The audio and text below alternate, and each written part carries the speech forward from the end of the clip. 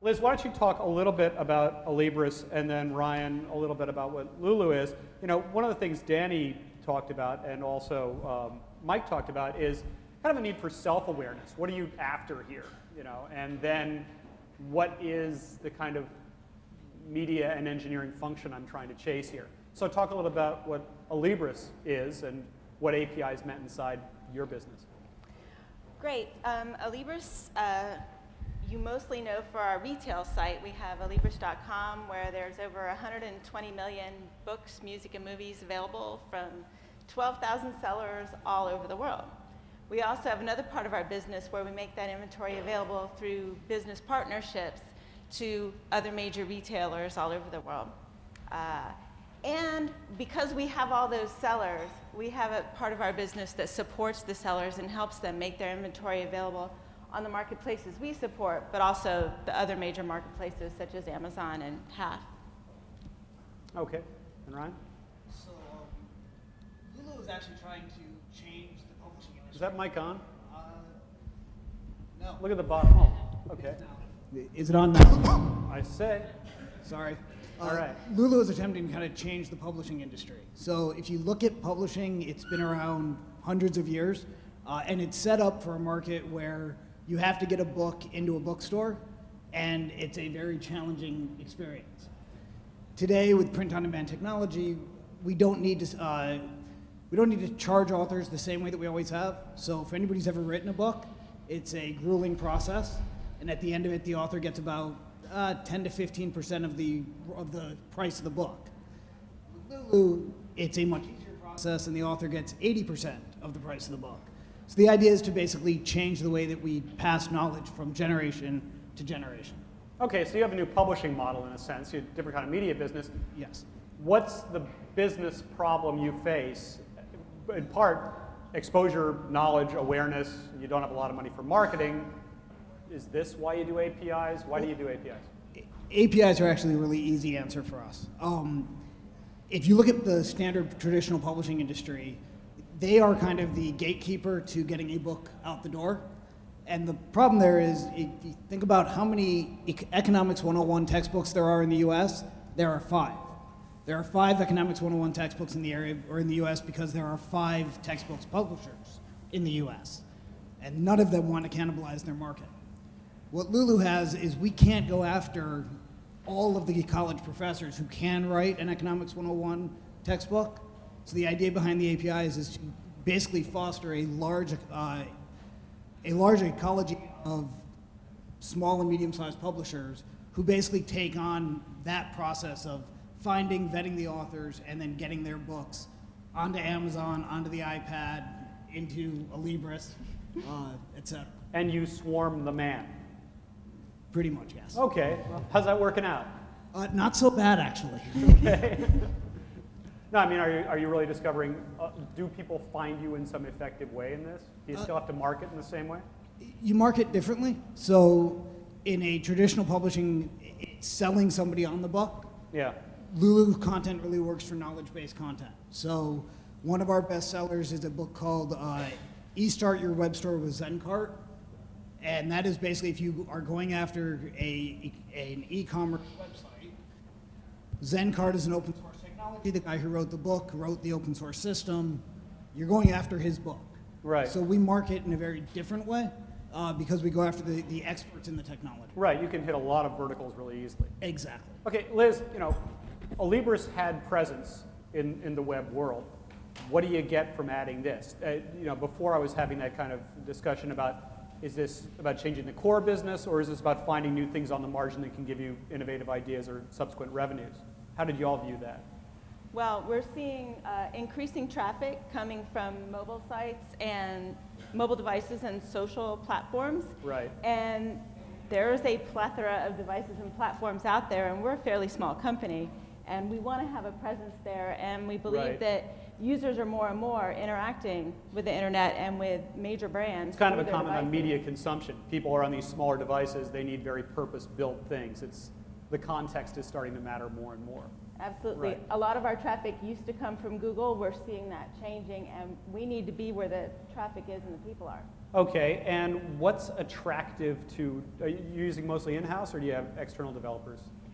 So we've had APIs that we've made available to our affiliates and our business partners, and we just launched our developer portal today, developer.alibris.com, where we're opening it up to outside developers.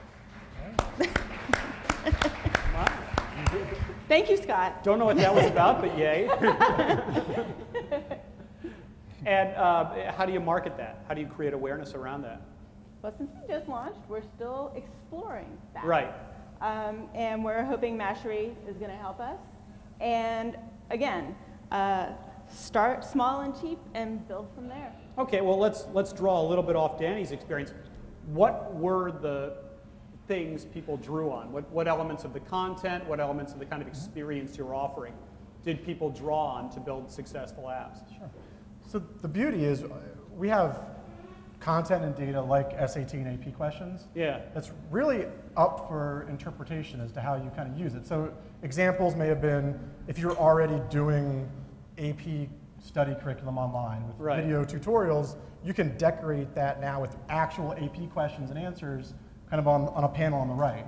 That's official College Board AP questions and answers. So you have some interesting things like that from the corporate side.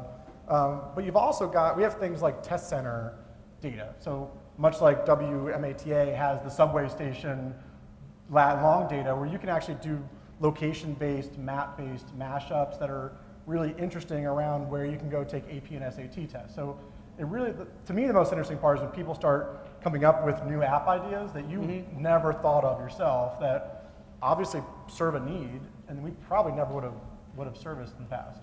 Yeah, and also new geographies. I know, Ryan, you guys got business from the UK, and you were sort of conceiving what you were doing pretty much domestically. Yes. In fact, one of the case studies later on is a company called Before I Grew Up, which is basically a bunch of guys in the UK helping people to create their own baby books by socializing. The other guy will do much better because he'll have slides. But basically allowing you to kind of send off to your relatives, come here and tell, put into the book everything about when I was young, and we can kind of create the book from that. Right, so create a crowdsourced book. Does this kind of engagement with strangers in other countries, other cultures, cause you to rethink what the business is about in the first place? Do you have to, the sort of theme I got out of Netflix and to some extent College Board was, we have to think carefully about what it is we do in this world. And we have to define ourselves broadly but also effectively to meet what the developers might do. Now, you're a startup kind of growing up in this world. Did you also have to go through that? Not as much with the APIs because most of that experimentation came before we got to the API phase. Right. So we've learned over the last 7 years what we do well, and now what we're doing is taking that into the APIs and exposing it so that other people can do it as well. Right, right. And Liz, what do you think Alibris is known for, and is that what ends up getting developed, do you think? Absolutely. We're known for helping independents thrive and for getting sales and distribution for the sellers that sell on Alibris. And so opening this up to apps and social platforms does both of that. It helps empower independent app developers, but also helps get distribution for the mom and pop bookstores that don't really have a way to get that otherwise. Do you see it as a consumer app, as a partner app, some app you offer to partners so they come to you more often? At this point, we're hoping developers are going to come up with something creative, but the ultimate goal is to have people come back to Alibris to buy books. What you have is a fantastic catalog. Yes. Right. And so you want that for discovery, you want that for people to play with in novel ways, you want that to build a game. Do you have any sense of what they might do?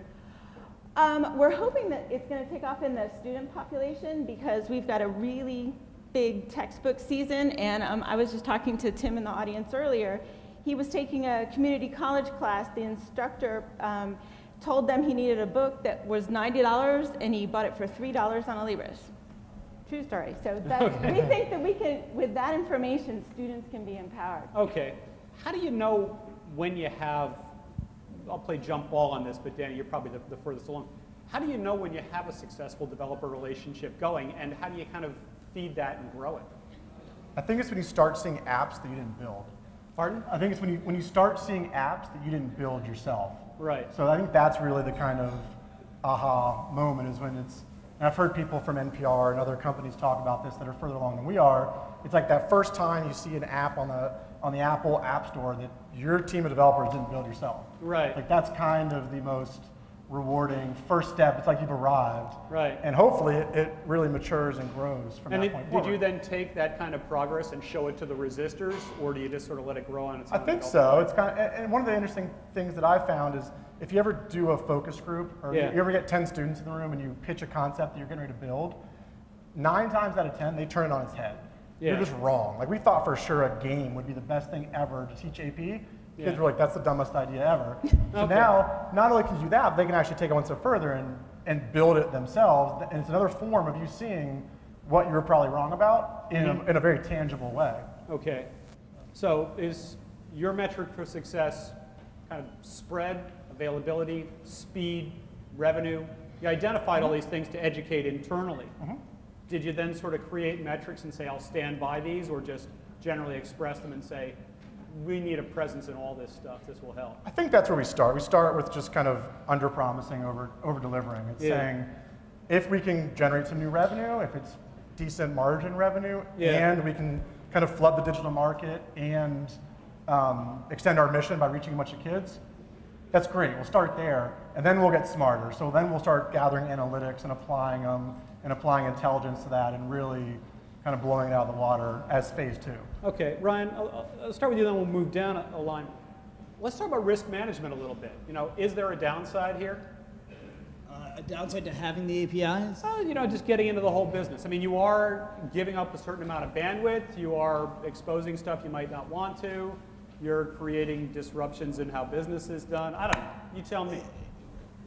How do you manage risk? How do you identify and manage risk? So at least for Lulu, we haven't really had that issue. Yeah. And it's largely because, and in fact, some of the success measure for us has been our speed to market.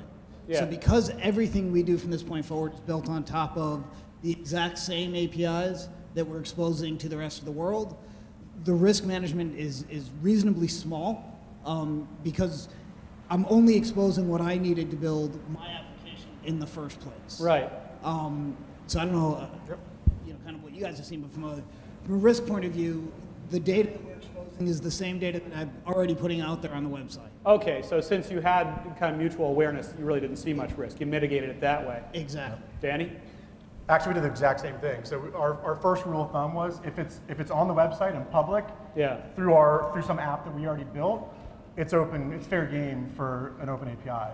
Right. And that's where we started. Then you get into more potentially treacherous waters, which we're entering into now, where you start saying, what are some of the other things that we could potentially Yeah, you got a lot more there. You got years of data, people test taking, overall test trends. Do you want to get into that? It's very valuable. I think that's why my flasher picture applies. It's like you got to be careful. Those are the times you have to think it through and really take the forethought to decide: is it worth it? Am I going to be careful with this? Can this hurt me? Is it worth the risk? Or is it going to be one of those positive flasher experiences? I see. Is there such a thing? No, I don't think so. And Liz, you have the same philosophy? Just basically, we will expose what is on the web, no more, no less? Well, the aha moment for me, when I decided we really need to have an API, was actually looking at Etsy and what Etsy had built. And they're a marketplace as well.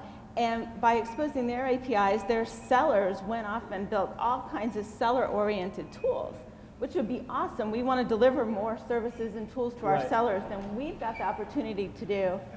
But we don't have APIs for that yet. So we started with the APIs that we've got for the retail site. We're going to learn that way and then look at what APIs we can expose to sellers. So in some ways, this is a way of identifying developers who can then help your partners, all these independent bookstores, who, let's face it, don't have a lot of technical chops. Exactly. They can start developing for them. So it's kind of like your own program is a way of identifying people who can then go on to create businesses for them. Mm-hmm. Well, that's very interesting. Okay, well, actually, we're running a little bit late, so I want to move things right along. Let's give our audience, a couple of questions from the audience. I know you had a question, right? Right. Yeah. I think my question was with respect to that, if you have a content and you are trying to expose that content to the APIs, how much